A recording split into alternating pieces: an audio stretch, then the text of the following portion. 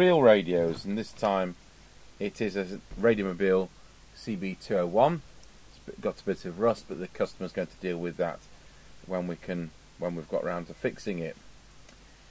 So it's got its side bobbles. I must remember that, because anyone who sends radios in, don't send us side screws, because it's an accessory we could easily lose.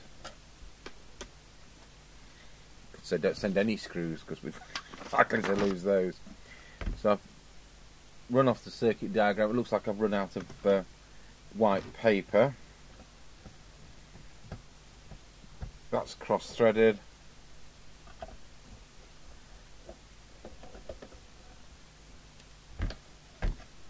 Let's hope it hasn't been turned into something else.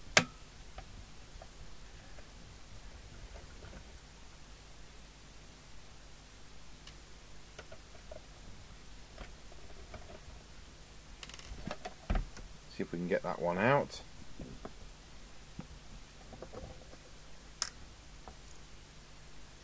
Yes, we have. I'll put that case side back on as soon as we've verified that it's okay. Pop the speaker off. Looks unmolested on the inside.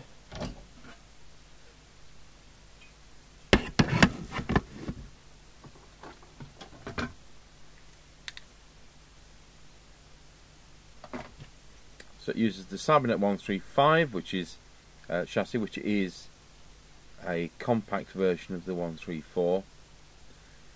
And if I remember, it is negative earth, as in not floating. So you can see we've got the original ceramic filter there, which I'm pleased about.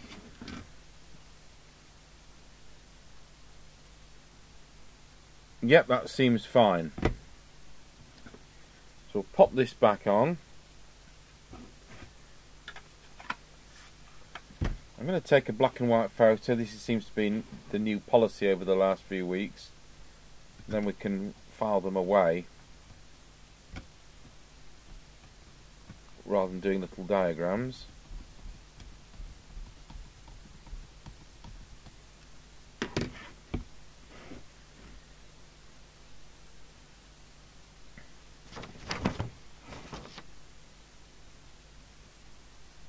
So if we get our standard Cybernet mic out, it's the one that says Cybernet on it.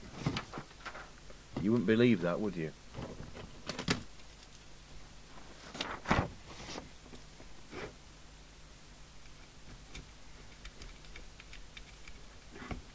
So it may only have 4 fairy lights as a bar graph display of meter for the S reading and for the relative RF output, but at least they're adjustable, so you can make it read something, not pre-programmed.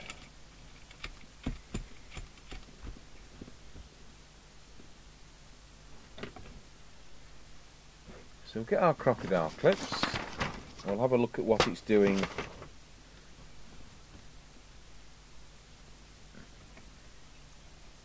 I used to have different power leads for different sets, but we ended up, they got in short supply, and you end up selling them, and then you can't get replacements. We're making the Amstrad ones. We wish we were.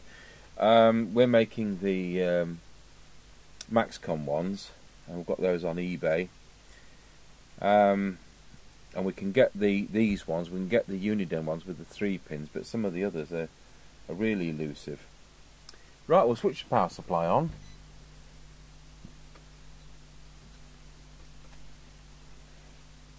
Let's come on channel 12. And we'll go for picture-in-picture.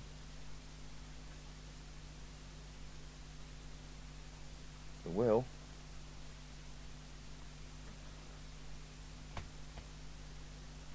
And hopefully, I'm going to stand up. Oh yeah, we have. So let's see what he's doing on transmit. So I'll switch the test set to the 3 watt scale. So full scale deflection will be 3 watts. We don't have transmit. I haven't read what he said in his email. Let's go on to the other power setting. We also don't have transmit.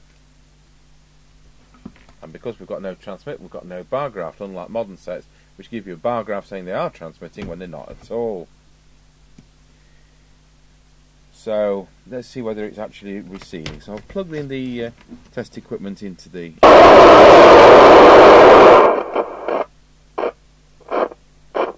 That's got a bit of dirt in it. See whether we can just... I'll turn the power off a moment.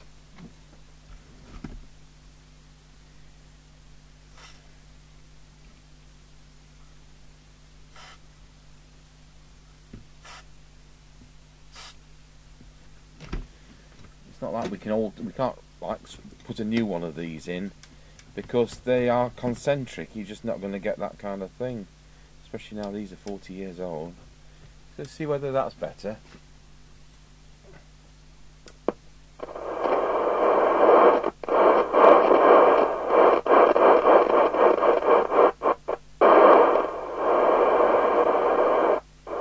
Hopefully it'll get better. So right up with where. Right, let's look at receive and just see whether it's actually receiving. The object of this exercise, if it's receiving, we know the synthesizer is running. If it's not receiving, we know the synthesizer isn't running. Not everybody will know that, not everybody has done this forever.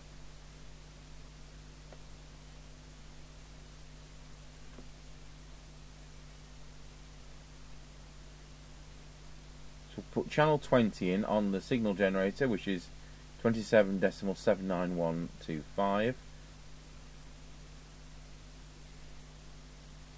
Put 100 microvolts signal on.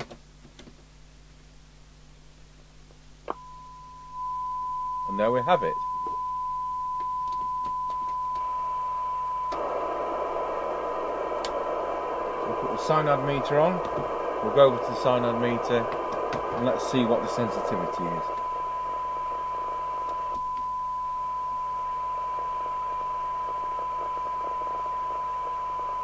So, right from the word go, it is doing a very healthy 0.35 microvolts. I'll write it back on the circuit. 0.35 microvolts for 12 dB. Cyanide. So has it been on a bad aerial and damaged the output transistor? Well, this is the next kind of thing we'll be looking at. So one of the easiest tests is to get your walkie-talkie, which isn't in your workshop because you used it to do something else with. As it happens, we've got another one, but it hasn't got an aerial on it.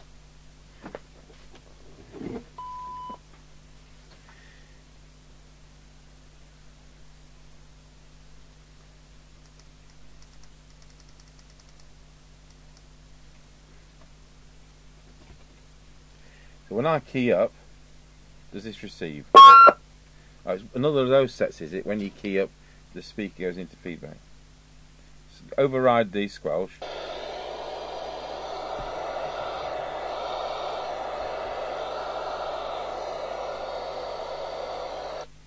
Right, well I can't hear anything on that.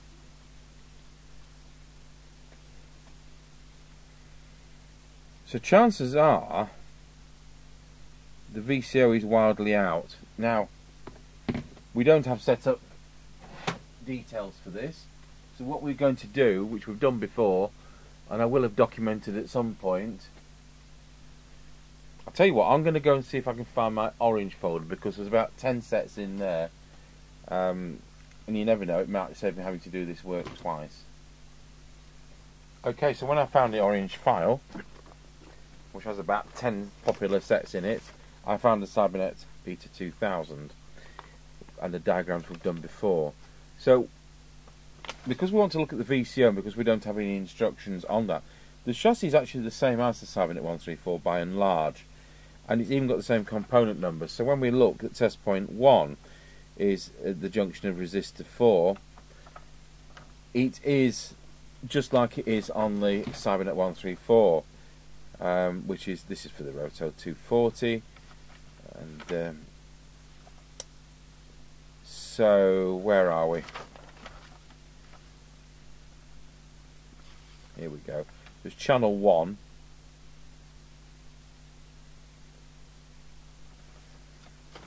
So just make sure the radio, we'll power it back up. In fact, I'll tell you what, we'll connect it back up to power. I did just take a photo of it. Took its mug shot.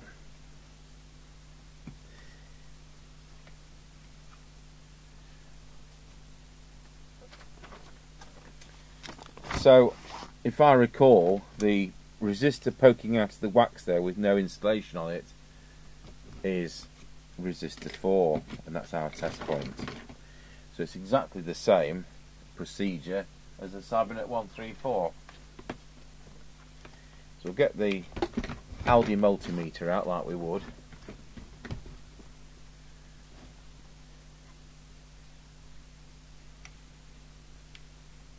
And we'll just prove that the chassis is earth. Look, we'll put a red wire for earth. That's what you do. So just go to volts. Check we've got our rail voltage. We have. So we're on channel 1. We would be if I turned the knob. Now we're on channel 1. Keep that in shot. And we need to find 1.8 to 2.5 volts. It's a little bit high.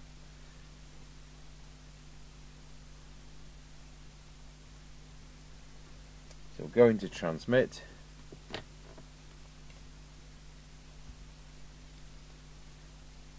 And we've got 0.59, which is going to be out of lock. So if I remember rightly, it's the trimmer for transmit.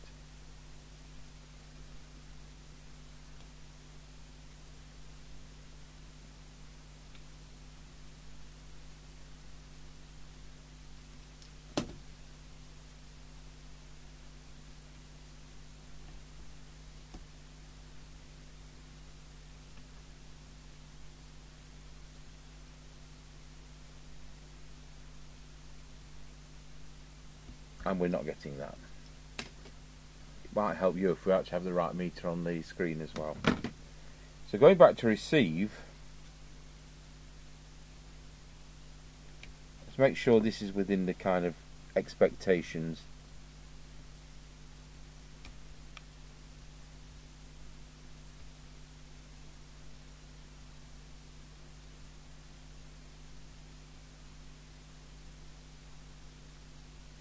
Probably there.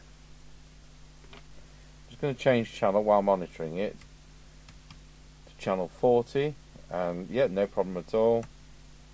Back to 1, 40, 1, just what you'd expect, but not so for transmit.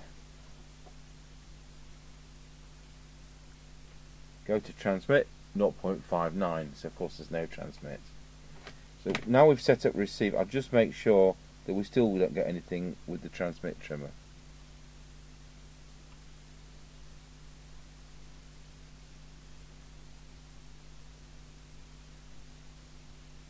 So we actually have a real fault, don't we?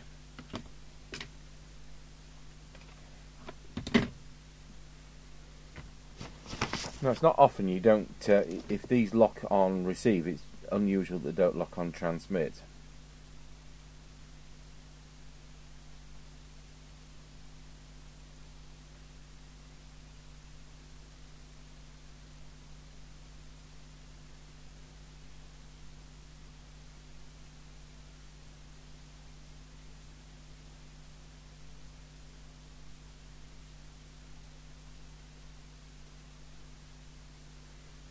I would think this points to this transistor being duff.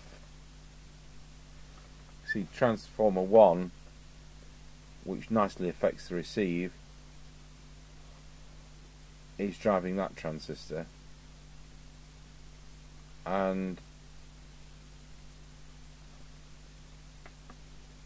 if that transistor was duff, we wouldn't get the test point voltage. Well, that's what I reckon anyway. But you know what? We'll turn the power off and we'll look for dry joints. I'll pause the video. Okay, so I've gone through it for dry joints and we've now got transmit.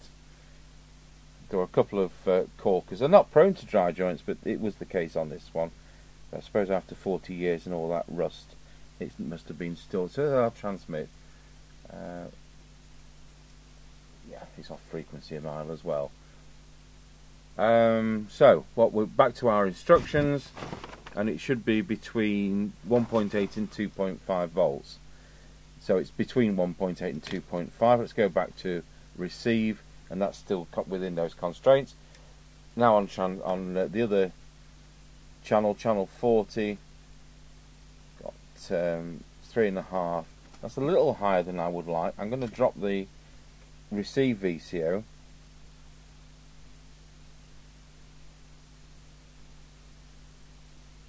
I don't really like it more than 3.5. Now that can affect transmit, so let's go back into transmit.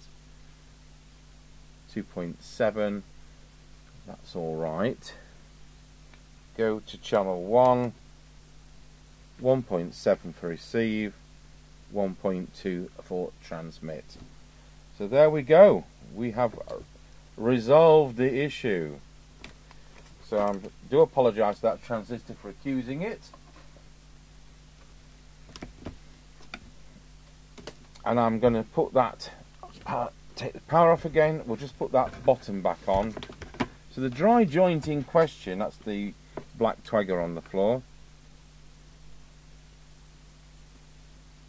We've got one or two just around this area here, and I could hear the wax gurgling away, so you know it's in that wax section.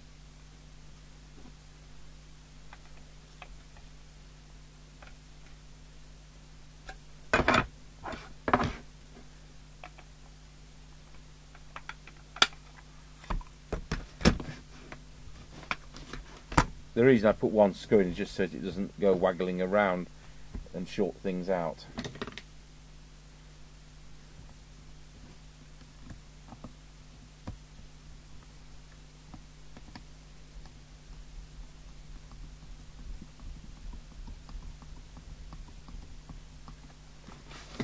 Right, power back up, and hopefully we can go through a normal procedure. So selecting channel 20, we are still transmitting, and let's go into high power, and the radio is doing 3.2 watts.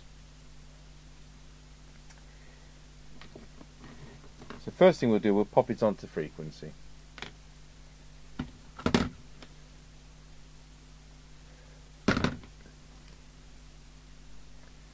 (27.79125). It wasn't out of, although it was low, it wasn't totally out of acceptable limits.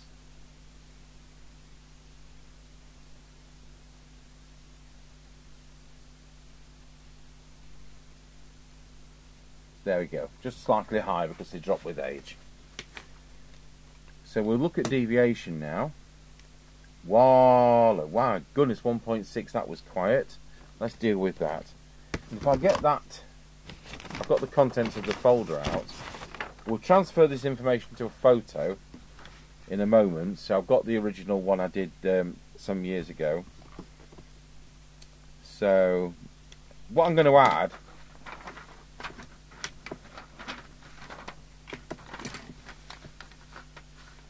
is this. Test point 1, resistor 4.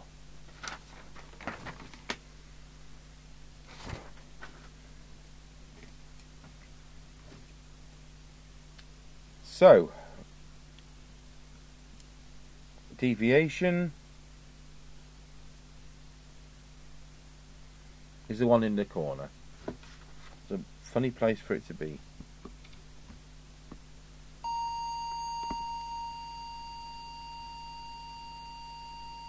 Let's try it about there. wallow, 1 2 1 2 1 2. Just do with a little bit more.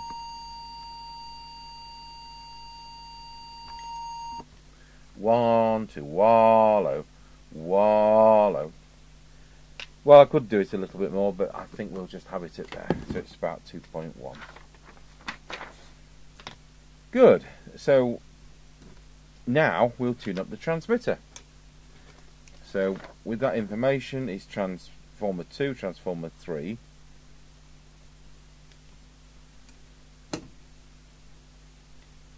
I've just done that and not showed you the right meter. So back to deviation. 1 2 1 2 wallow, 1 2 wallow. That's where we are with the deviation.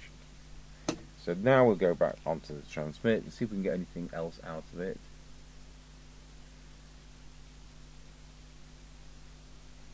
So that was already at peak.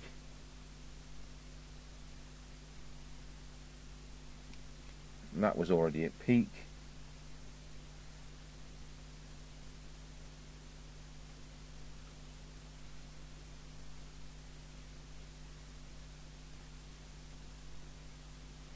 I think that's one of our transmitter ones. It is. That's already at peak. And then unfortunately it's coil adjust, which I don't like.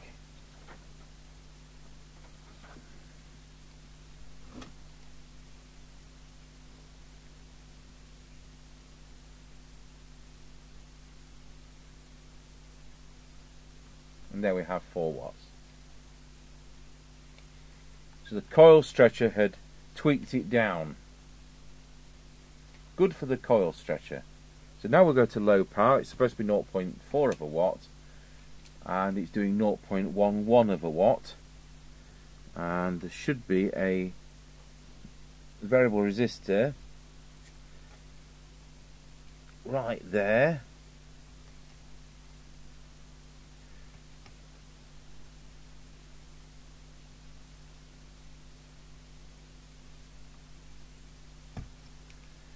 It's about 0.42 there, so it's a little bit high, but that's how it's ended up. And then back on there, full 4 watts. Good. Now the meter on the front. So I'm going to switch back to low power. It's supposed to be 1 bar on low power. With all the bars on low power. So we need to adjust that, and the TX meter is the front one.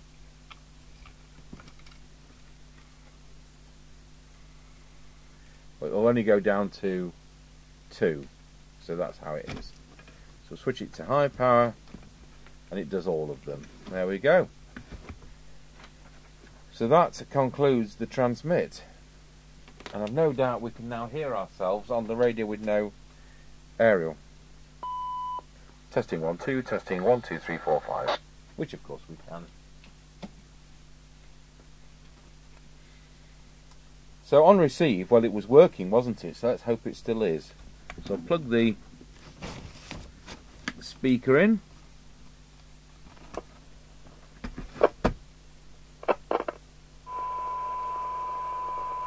And see if we can get a little bit more out of the receiver. We're going to start by putting a S9 signal on, switching on the oscilloscope, switching off the bench light, and putting that on the inset picture.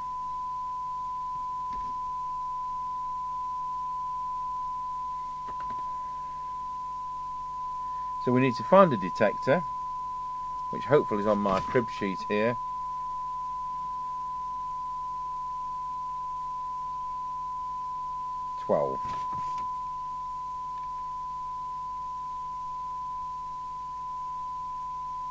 It was spot on.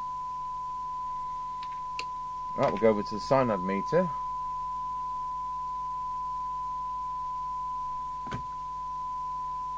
Turn the oscilloscope off, save some electricity. We want 4 dBs approximately on that, so we're not saturating the receiver. And the front end's going to start here.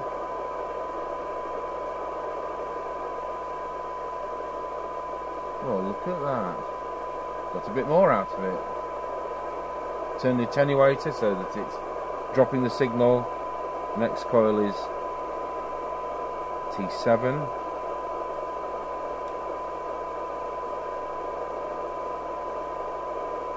No change there. Now we'll move on to the IFs. I could do with my black tools which I've lost on the floor. I'll pause the video while I go kneeling on the floor. There we go. Managed to find it. That was incredible. We have a base station, 8 Harvard H407 next. We may be able to start it this week.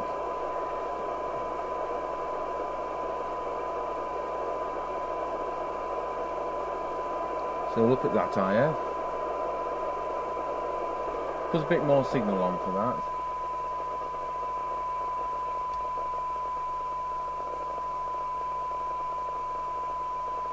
And that's where we want that. So look at that one. That looks to be right.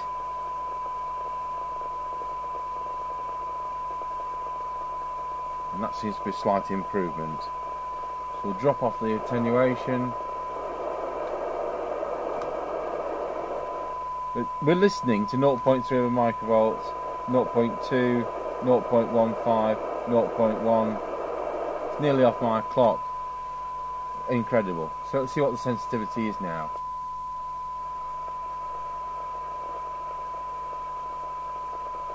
Have I made it worse? No, I haven't. It's 0.26.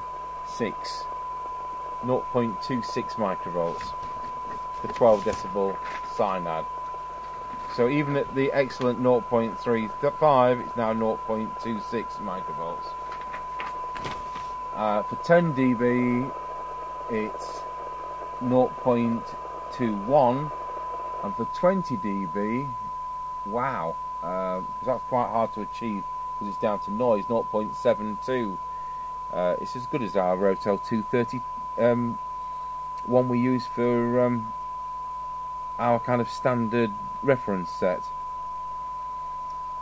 Right, so we'll put S9 on it and we'll just calibrate the S meter, which is actually exactly where it should be. So S9, it's putting 3 dots, go up to a little bit more, 300 microvolts, and we're getting the 4th dot. So I don't need to adjust that, but if I did need to adjust it, it's the preset just there. The front one is the TX and the back one is the RX. So it just leaves the squelch to do. So the squelch is there. So let's see. I'm going to put the squelch to full on the radio. There we go, full squelch. And I want, let's go over to the attenuator controls on the inset picture. I want the squelch to open when I get to S9. So that's 100 microvolts. So 1 microvolt, 3 microvolts, 10 microvolts. 30 microvolts is coming in. I don't want it to come in. So we need to just advance that a bit. Now it comes in at 100 microvolts, which is where I want it. So, back to the squelch to minimum. Switch the signal generator off and put it to standby at 0.3 of a microvolts. Now we advance the squelch control on the radio until we get to the threshold. Threshold is when the background noise just disappears for people who are new to this. Okay, we now switch the signal generator back on. And it's straight in. So it's coming in. It's actually coming in at 0.31 of a microvolt. It's leaving us as 0.26 of a microvolt. So that's a very useful squelch. Good. I'm just going to colour in my photograph. Pause the video while I get my colouring book out and crayons. Okay, so there we have the black and white photo with the colouring in bits just to help, which is, I've been doing those diagrams for 20 years plus, and since last couple of weeks we've been doing it this way. Well, I can file all that away, and we will put this. There we go. I'll put that somewhere where we can't find it. You need to remember, plus is to the back of the set, to that side of the set. Because when I disconnect this, that's how we'll be powering it for the on-the-air test. I'd say Mr. Chippy will be revving the car up, but it's electric, isn't it? But he won't be revving the car up. Are we doing a CB today? So I said, well, I haven't started it yet. Well, we managed to do it in about an hour.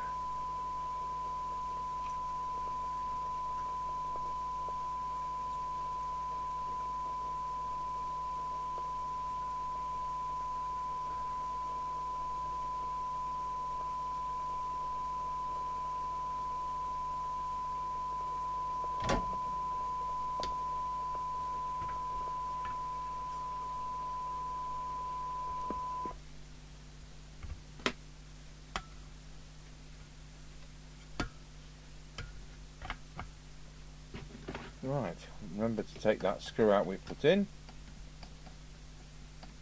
and hopefully we'll get all the screws in without them being cross-threaded.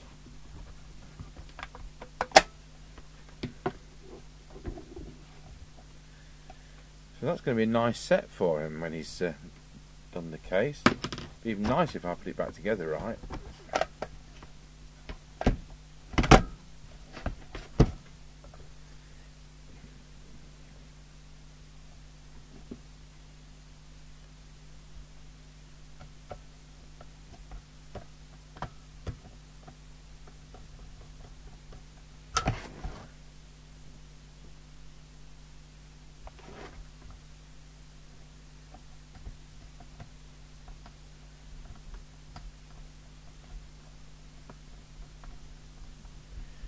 That one's wanting to go in cross-threaded, so I've made sure it didn't.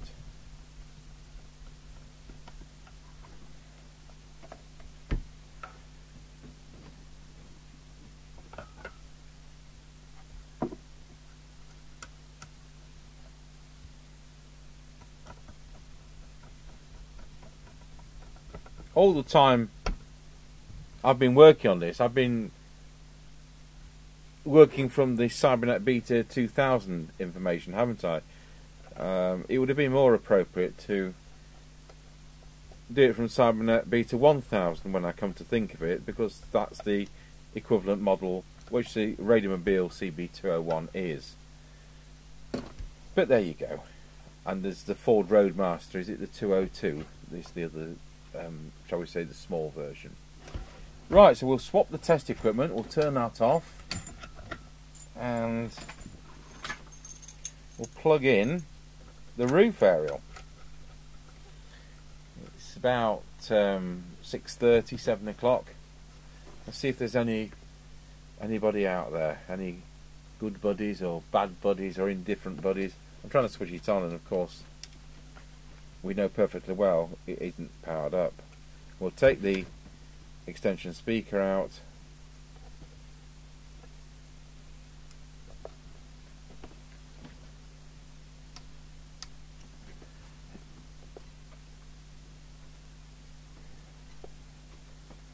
There we go. Well, it would do.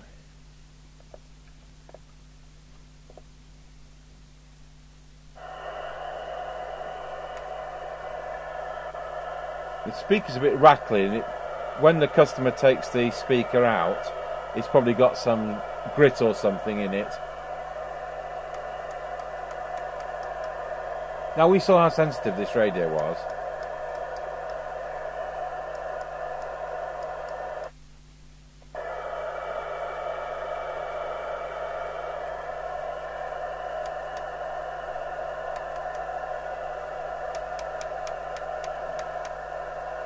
Bit of something on 12.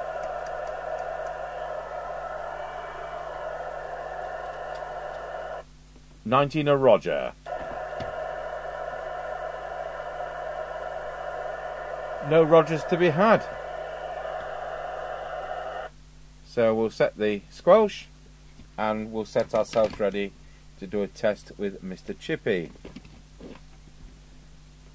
And that's going to be a nice set for somebody with that sensitivity and a full 4 watts output.